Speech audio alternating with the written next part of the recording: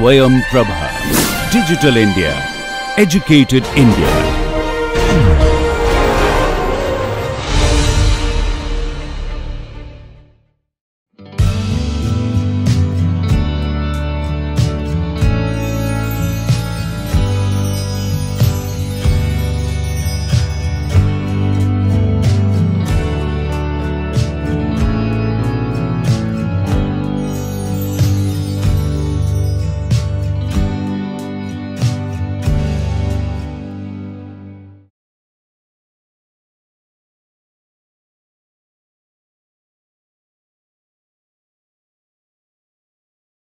Welcome.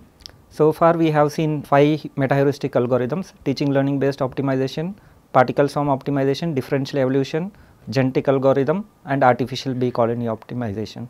So before moving to constraint optimization, we thought we will compare all the survival strategies and the variation operators which we have discussed in this 5 technique.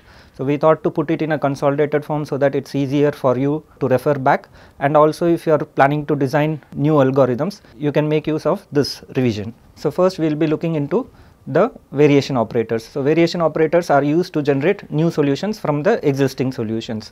So in TLBO, new solutions were generated either using the teacher phase or in the learner phase, right. So in the teacher phase we will get one solution, and in the learner phase we will get one solution. In teacher phase we will use the solution xi to generate the new solution x new, right. So xi is the current solution for which we are generating a new solution. R is random number between 0 and 1, right. So this has to be 1 cross D, where D is the number of decision variable.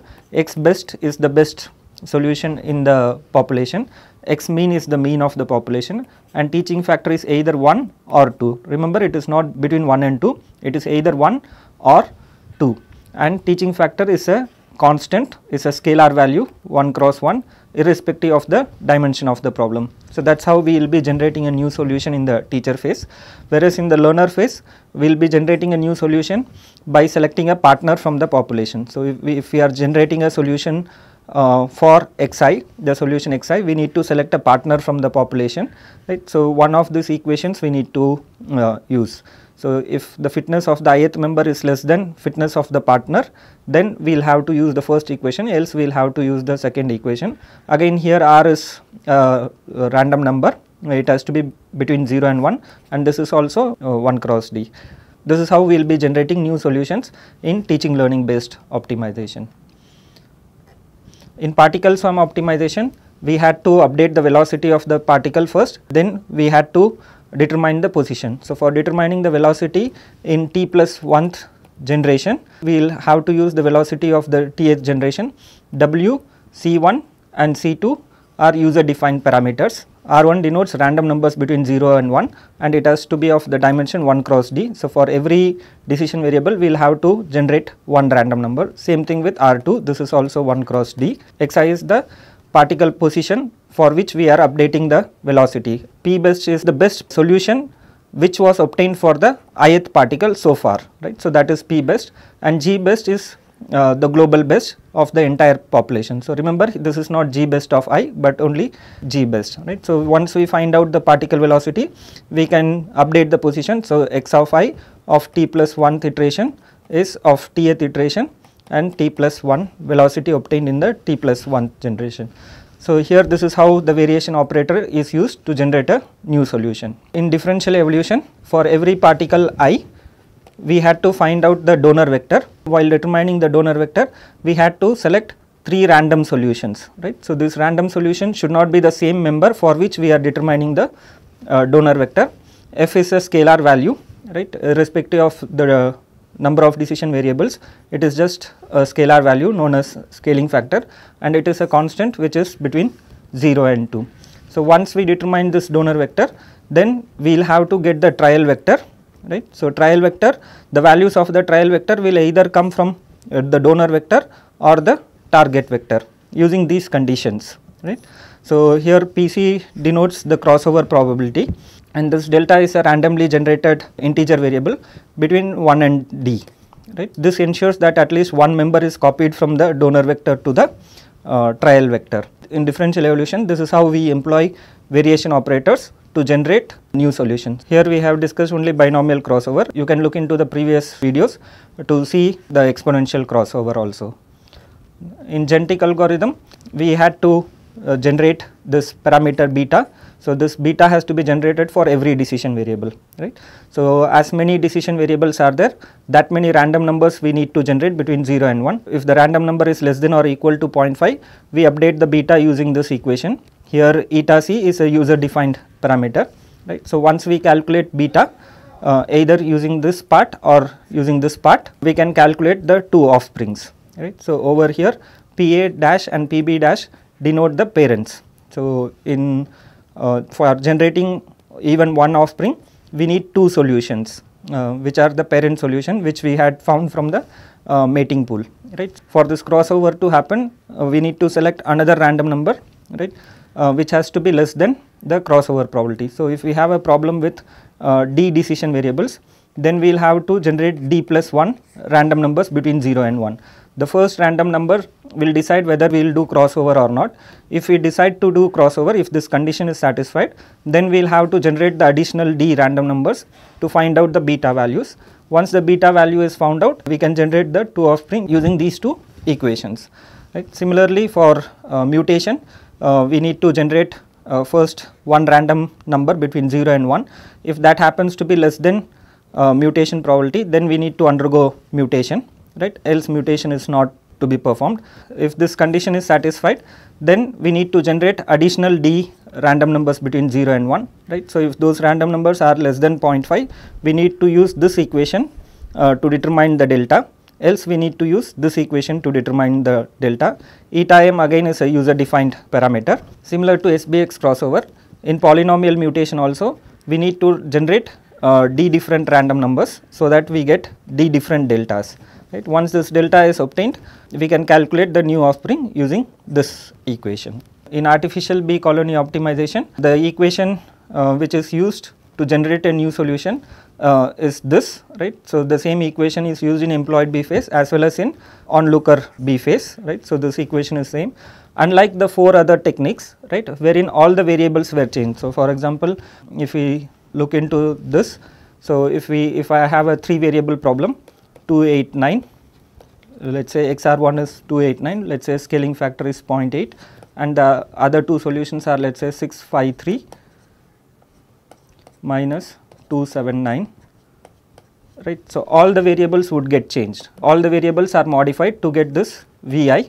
Since Vi is changing, most likely the trial vectors will also be having many values from Vi, right. So, it is not like we will be changing only one value, whereas in artificial bee colony optimization, right, we will be deciding on which variable to change, we will be changing only one variable, right. So, here if we have solution, let us say 234 and the partner solution is 497, then first we will have to decide which is the variable that we are going to change. So, that j variable is to be randomly selected. So, between 1 and 3 we will have to randomly select one variable, right. So, let us assume that we are selecting the third variable, right. So, this 2, 3 will remain constant, only this 4 will get changed according to this equation, right. So, here again xp is a randomly selected partner, j is the randomly selected decision variable, and phi is a random number between -1 and 1.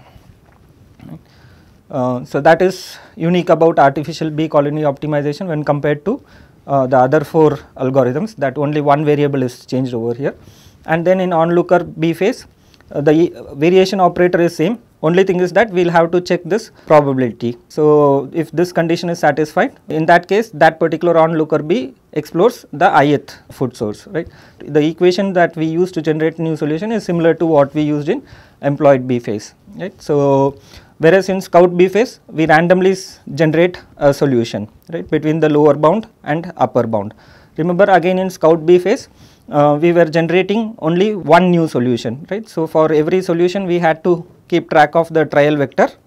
This trial vector denotes as to how many times the solution got an attempt to generate a new solution, but failed to generate a better solution than itself, right. So, if there are 5 solutions which exceed this limit, right, again limit is a user defined parameter. If 5 solutions exceed this parameter limit, so let us say if the trial for 5 solutions are 8, 9, 7, 3, 2, 12, and the limit is, let's say, is 6, right. So in that case, since this solution has the maximum number of failures, we will be updating the solution corresponding to the 12 failures, right. So only one new solution is generated. Right. So this slide shows all the variation operators put in one place for the 5 algorithms which we have discussed. Given this, you can now think of developing your own variation operator which can be used to develop a new algorithm. So now that we have discussed the variation operator, let us quickly see how the survival strategies differ from one algorithm to the other algorithm, right. So consider this case wherein, let us say, this is a set of solutions that we have, and these are the set of solutions which get generated at some point of time in the algorithm, right. So these are old solutions, these are new solutions.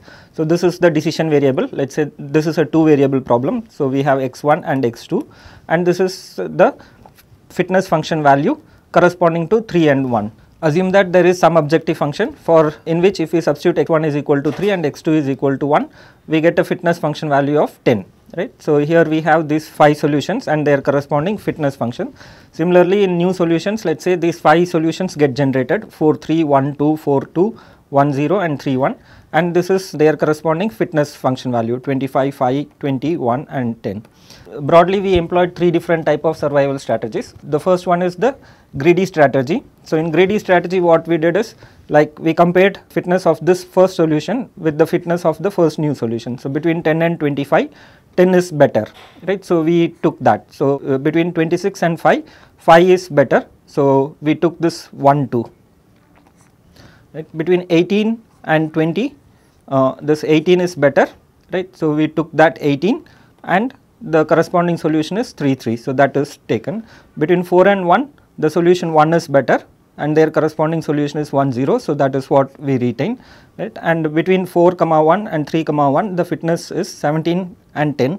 So 10 is better, right. So we take 10 over here, right, and the corresponding solution. So this greedy strategy we employed in TLBO. Remember, in TLBO what we did was the first solution underwent teacher phase, and we generated a new solution. If the new solution is better, we took that solution into the population. Same thing we did in the learner phase also, right.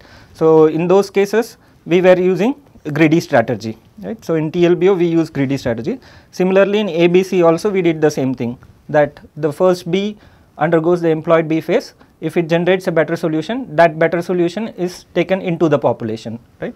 So employed B phase as well as the onlooker B phase, we employed this greedy strategy, right. In scout B phase we did not employ this strategy, right. We generated a new solution, and whether it was good or bad, it was taken into the population, right. Similarly in DE we used this greedy strategy, right. So we had, let us say we have 20 solutions, we generate 20 more solutions in DE, compare the first old solution with the first new solution, and whichever is better was taken into the new population, right. So this greedy strategy is the one that we widely used in 3 algorithms, right. The other strategy is mu comma lambda strategy. In this mu comma lambda strategy, the new solution is always taken into the population, right. We do not care whether it is better or not, right. It is always taken into the population. So this, if you remember, we did it in particle swarm optimization as well as the scout phase of ABC. So what we basically did was, let us say if these were the old solution 10, 26, 18, 4 and 17, and these are the new solutions 25, 5, 20, 1 and 10, right. We did not take the old solutions, or we did not do a comparison between 10 and 25, 26 and 5, 18, 20, 4, 1, 17, 10. We did not do that comparison. We directly took the new set of solutions, right. So here if you see, this is identical to the new solutions, right. So this is known as mu comma lambda strategy. So this we had used in particle swarm optimization as well as scout phase of ABC. And then we had this mu plus lambda strategy, wherein we combined all the solutions, and we used this only in GA, right. So here what we did was, we have this 10, 26, 18, 4, 17 and this new solutions 25, 5, 20, 1 and 10. So we had 5 old solutions, we generated 5 new solutions. So out of these 10 solutions, we had to select 5 best solutions. So what we did is, we selected the 5 best solutions. So 1, 4, 5, 10, 10. So this is what we did in mu plus lambda strategy. So these are the three strategies which we have seen in different algorithms. So here, as you can see, for example, in ABC one phase we employed greedy strategy, and in another phase in the scout B phase we employed a mu comma lambda strategy. So similarly, when you are designing an algorithm, you can choose to incorporate any one of these strategies or a combination of these strategies, or you can even come up with your own strategies. So that concludes this session. In this session, we basically revised the survival strategies and the variation operators which we came across in these 5 algorithms. Thank you.